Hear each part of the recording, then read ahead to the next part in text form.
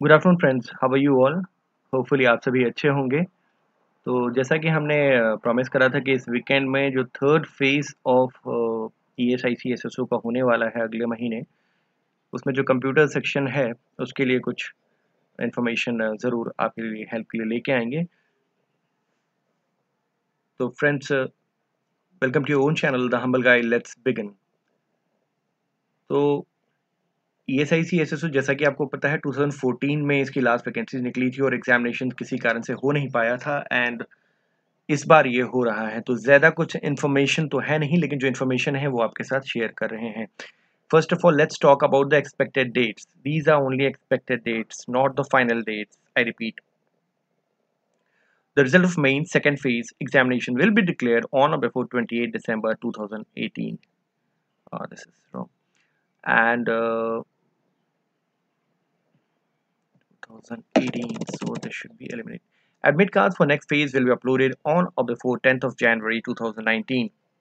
And third phase will be conducted, maybe spread over 4 to 5 days in some zones, and between 21 to 31 January. These are all only expected dates.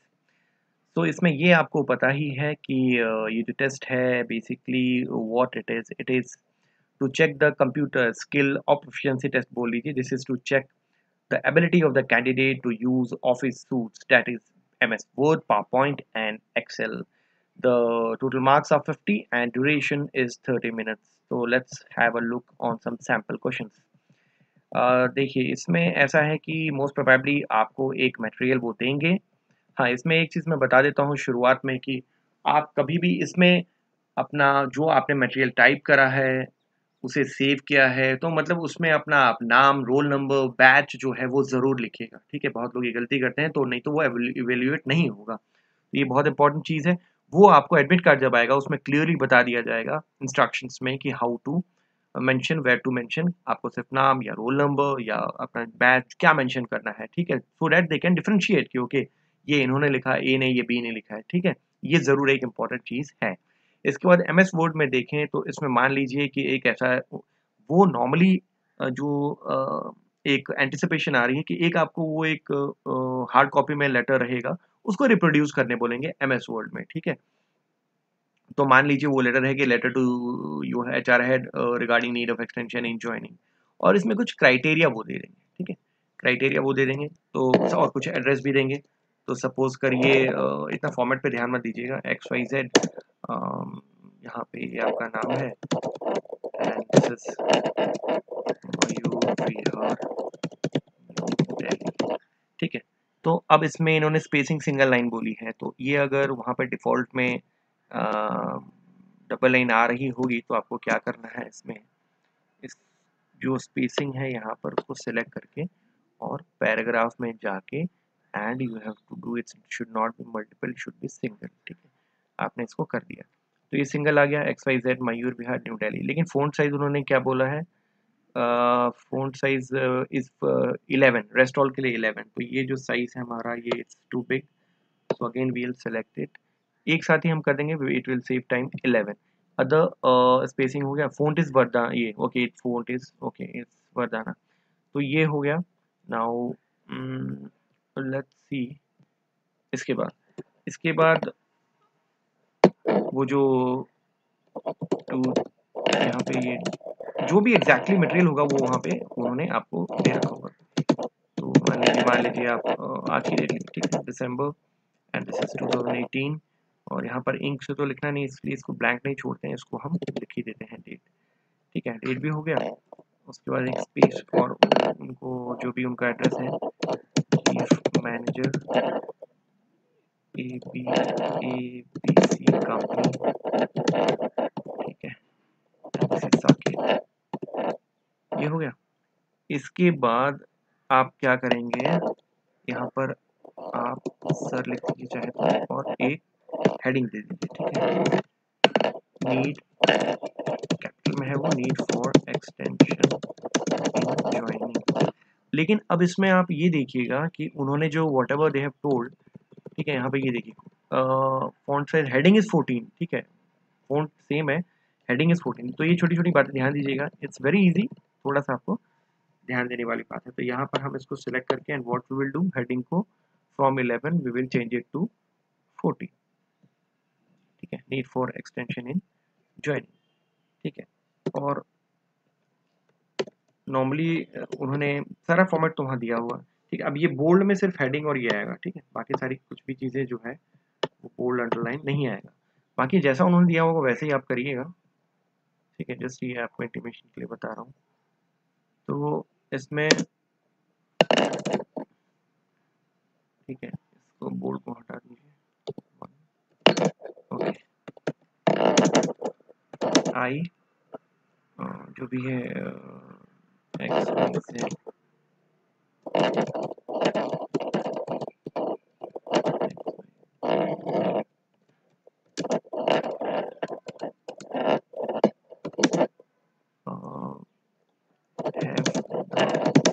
have the privilege of getting selected your esteemed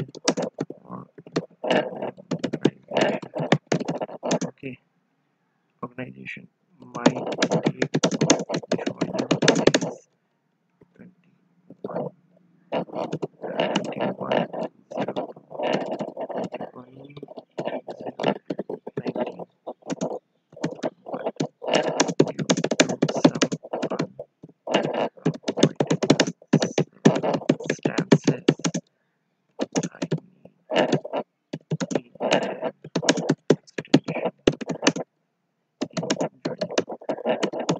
ठीक है, अब normally क्या है, ये देखिए justify नहीं है। ठीक है, वो फॉर्मेट ऐसा करके रखेंगे वो कंप्यूटर में कि जस्टिफाई नहीं होगा, तो you have to justify your para also. ठीक है, पैरा को हमेशा आप जस्टिफाई कर दीजिए। ठीक है, सेंटर और लेफ्ट में मत कर, इसको जस्टिफाई कर दिया तो ये जस्टिफाई हो गया।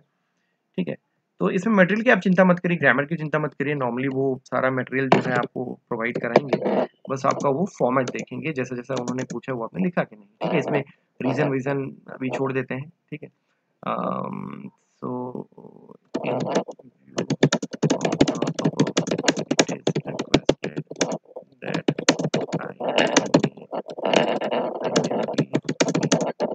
provide an extension of 1 month. I ensure to join office on 21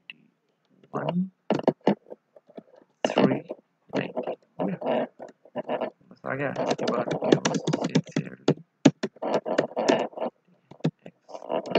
ये आ गया। तो इसमें मेन आपने क्या देखा कि जो हेडिंग है इसको 14 पे बोला गया है, ये फ़ॉन्ट साइज। तो जनरली आपको फ़ॉन्ट, हेडिंग, कलर अगर कुछ होगा तो फिर उसके बाद स्पेसिंग, देन यही सब वर्ड्स में जो नॉर्मली रहते हैं यही पूछेंगे आपको। ठीक है, और ये वर्ड का आई थिंक 20 मार्क्स का रहेगा, तो कोई वरी करने की ज़रूरत नहीं है, मटेरियल उनके पास रहेगा, वही आपको same ditto to ditto type करना है। बस ये देखिएगा कि आप अपना जो रोल नंबर जहाँ पे जो मेंशन करना है वो ज़रूर कर दीजिएगा। ठीक है, इसके बाद एक सिंपल सा आएगा कि create a power point slide. अगर पावर पॉइंट की बात करते हैं, हैविंग ऐड टाइटल सब टाइटल, तो देखिए जैसे इसमें हम जाएं। ठीक है, तो अभी अगर आप इसमें राइट क्लिक करेंगे और लेआउट में जाएंगे तो यहाँ पे देखिए ये वाला आ जाएगा, टाइटल सब टाइटल वाला। ठीक है, ये क्लिक करा, यहाँ पे आ जाएगा ऑटो में ये। तो अगर इसके अलावा अगर वो कुछ बोलते हैं कि नहीं ये लेआउट में वी वांट लाइक दिस, ठीक है, या like this section head to content, या तो वो ओनली टाइटल, तो वो आप यहाँ से सिलेक्ट कर सकते हैं। ठीक है, ये हो गया। इसके बाद उन्होंने और क्या बोला है यहाँ पर आप देखेंगे, font Calibri, font size 28 for heading, rest 20, the title colour should be in bold and underline, title should be in bold, colour white. ठीक है, तो मान लीजिए ये तो वाइट है ही। ठीक है, अगर कुछ अलग कलर वो फॉर्मेट करने बोलते हैं तो यहाँ से फॉर्मेट बैकग्राउंड में जाके, ठीक है, यहाँ पे यू दिस और यू ऑल नो। ठीक है, यहाँ पे अगर वो ब्लैक करने बोले या कुछ भी करने बोले तो आप कर सकते हैं। ठीक है, अप्लाई टू ऑल और इसको क्लोज कर दीजिए। ठीक है, तो जो इसका भी जो मटेरियल है वो आपको वो ज़रूर वहाँ पर उन्होंने दिया होगा। सपोज करिए हेडिंग है इंडिया वर्सेस ऑस्ट्रेलिया सीरीज, अभी जो चल रही है वो एक हेडिंग है। ठीक है, इसके लिए आप चिंता मत करिए, वो आपको वहाँ पर उन्होंने दिया होगा। तो इसको कंट्रोल करके कॉपी कर लेते हैं, पेस्ट कर लेते हैं। फिर इसमें उन्होंने कुछ एक हेडिंग दिया, ये सब हेडिंग दिया होगा, इसमें ही टाइप कर लेते हैं, ठीक है। तो इसमें मान लीजिए उन्होंने फर्स्ट टेस्ट, कहीं पे कैप्स, ये देख लीजिए क्या दिया उन्होंने, first test was one by India and the second test was, जो भी हमें उन्होंने मटेरियल दिया हुआ, in the second test Australia emerged as the winner, ये एक लाइन है। Now everyone is waiting for the third test with bated breath, ठीक है। ये हो गया। तो अब इसमें ज़्यादा कुछ टाइप करने के लिए आपको देंगे नहीं, ठीक है। तो इसमें टाइटल सब टाइटल हो गया, font Calibri size 28 for heading, okay. तो इसमें जो हेडिंग है इसमें आप ये देखेंगे, इसकी यहाँ पर ओके कैलिब्री फ़ॉन्ट तो हो गया, और यहाँ पे जो साइज वो 28 बोला है इन्होंने, तो 28 कर दिया आपने। इसके बाद उन्होंने क्या किया, फॉर रेस्ट 20, तो जो रेस्ट हमने टाइप किया है उसको हम कर देंगे 20, दिस इज 30, हम इसको कर देंगे 20, और इसको जस्टिफाई भी कर देंगे, नॉर्मली वो कहते हैं जस्टिफाई करने के लिए, ठीक है। और कुछ का है, title should be in bold and underline colour white, ठीक है। तो title should be bold and underline भी है, तो इसको हम अंडरलाइन करेंगे यहाँ से, और बोल्ड तो है ये, हो गया बोल्ड, सॉरी।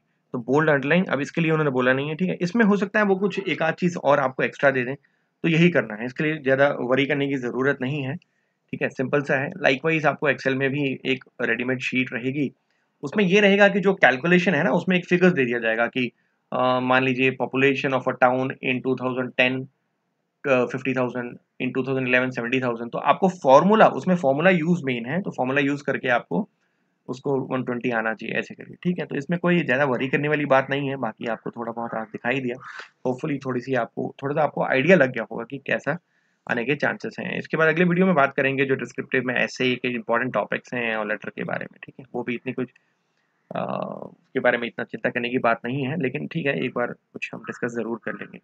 तो फ्रेंड्स अपने जो कमेंट्स हैं वो ज़रूर नीचे आप लिख भेजें, और फिलहाल के लिए इतना ही, दीजिए मुझे इजाज़त, मिलता हूँ आपसे अगले वीडियो में, तब तक नमस्कार एंड गुड बाय।